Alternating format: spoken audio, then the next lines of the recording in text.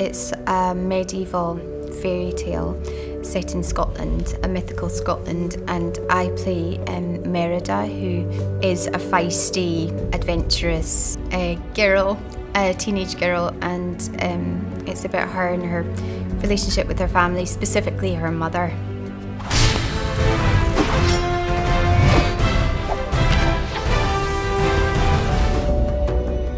The film and the video game, they're going to appeal to everybody. You know, it's universal stories that can touch, you know, everybody. And just because it's a female protagonist doesn't mean that boys aren't going to be interested. When I got to record the video game sessions, I was really thrilled. It was really enjoyable. I can't wait to play it.